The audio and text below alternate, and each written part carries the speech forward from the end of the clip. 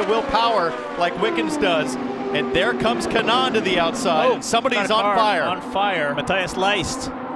But I tell you what I've just noticed. Oh, big fire here. He's jumping out fast. That's a fuel line. Get out, get out, get out.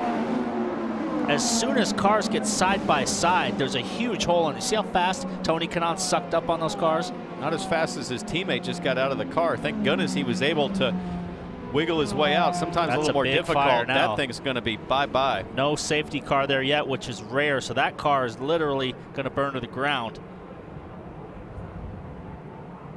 This is the Brazilian rookie who says he's learning as fast as he can, and having a teammate like Tony Kanaan has been such a big advantage.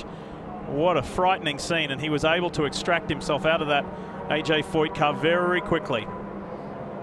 Not a ton of urgency by the safety guys here. They're kind of got those little small canisters there, but that's a hard spot for the safety crew to get to. We're right in the middle of 1 and 2, almost at the pit lane exit, or 3 and 4, sorry.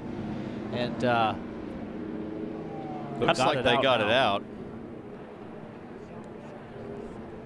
Kind of a hard spot for our very cameras too. Uncommon to see a car light up like that. Looks like he might have lost power, perhaps. Wonder if it was a fuel line going loose, Paul, and lost fuel pressure to the motor. You can see the flames just start to tickle out the right-hand side, and then it just lights off.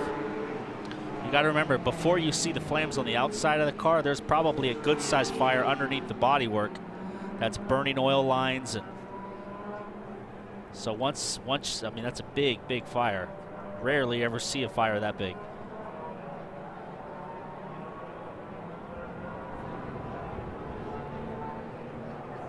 Whoa.